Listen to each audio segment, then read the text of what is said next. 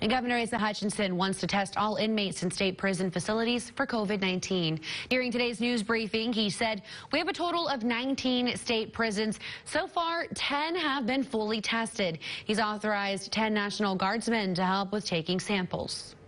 That was a request by Secretary Graves that we provide that assistance, and we thank the National Guard for making those resources available so that we can take that action in our state prisons. The goal is to have all the inmates tested by the end of the month.